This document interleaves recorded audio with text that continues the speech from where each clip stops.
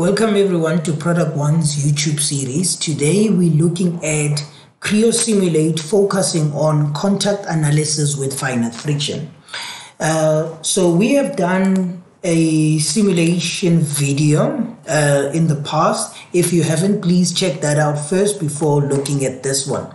So what we are looking at here is a scenario where you're having, for starters, two components that are going to collide. So what we're going to be having here is this brass component coming in and colliding with this aluminum component. So that means that this surface here will open up to allow this to actually slip. So what we've done is we're sort of like representing only half of the geometry for the sake of time in this analysis. Let's get started. The first thing that I'm going to start with is assigning constraints. Please bear in mind that for this particular analysis, we've already defined the material for both components. So what I'm actually doing now is I'm applying different constraints for this particular design, both for the brass component, and I'm also going to do what we call a constraint in this cutout. The reason for this is I'm going to show you how you can create a measure where you can calculate the force required to push that object through. So I'm going to define just a basic constraint on this, and here's what I'm going to do. I'm going to free up X and Y. X, Y, and Z. And then before I forget, I'm just going to jump straight up and create my force. So let's call it F clip or whatever. I'm going to call it underscore because I already have one existing. I'm going to say I'm looking at a force, but I'm going to look at the reaction at a constraint. Magnitude that I'm going to be measuring is X. So that means that the direction of motion in this instance that is linear to this is X. So now that I've defined my measure, I'm going to leave it at that. The one other thing that I want to start inspecting is this distance over here. So this distance between those two edges is 17.6. I'm going to use that distance, that's why I'm copying it. You'll see now in a second. So let's start by firstly assigning a boundary conditions or constraints on this copper component. So here's what I'm going to be doing. I'm going to be specifying or freeing up those two properties. And last but not least, I'm going to now assign only Z to be fixed. For X, I'm going to set up what we call prescribed constraint.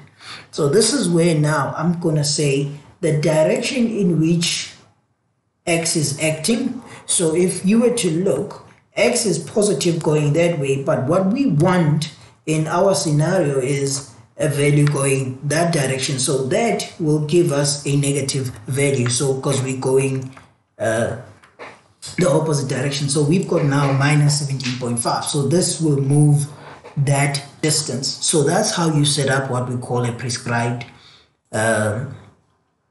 constraint.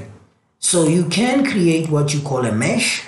I always tell the guys that it's not necessary for you to create your own mesh and size of the elements, but it depends on a requirement. So if we were to stick or rely only on the mesh that is generated by the system by default, you'll see that we'll have 822 what we regard as tetrahedral element and total number of edges and faces. So you can make modifications to that.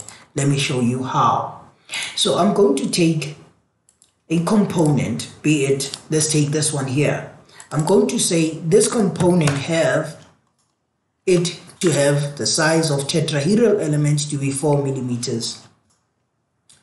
However, you can say in that particular context, I know that everything else is 4 millimeters. I'm talking about the elements now, but make that surface to be 2 because I want to maybe have a couple of elements there, and maybe here let's make it 1. So if we were to create a mesh for this, you'll see that it will take slightly, well, not that long, but you now get to have so many tetrahedral elements and so many faces, and you can see the variable sizes of those elements. So you can also make different types of elements if you want to. So if you were to take something like a map mesh, I can select 2 surfaces of interest and define where I'm going to be subdividing this.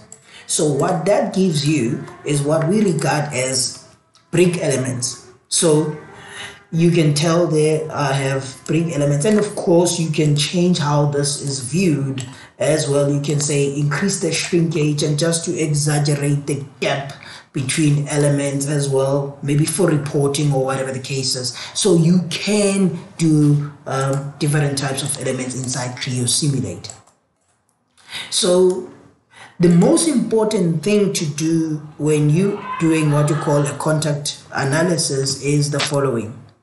You can specify surfaces that are going to collide. In this case, the default is free. We're going to say make it contact. However, I want to be able to specify what we call a static coefficient of friction, and that's why I choose finite friction there. So I've actually stipulated contact interface between that surface and that small surface there. I'm going to repeat the process, but then choose the 2 big surfaces because they are bound to also be in contact later on. And what simply means that I'm going to also choose here finite friction and specify the same coefficient there. Now we are just about ready. All that we need to do now is define our analysis. So we've got a measure here, and we have our interfaces that we've set up and our prescribed constraint. So here's what we're going to be doing. So I am going to specify a brand new static analysis. I'm going to just modify this for the resolution side of it, and you can actually set up values, be it from experimental sessions or just adding a couple of rows and columns where you define a time stamp for your study. We know that I want to check at 0.5 and maybe at 1, let's say, second. And you can even specify the magnitudes if you want to.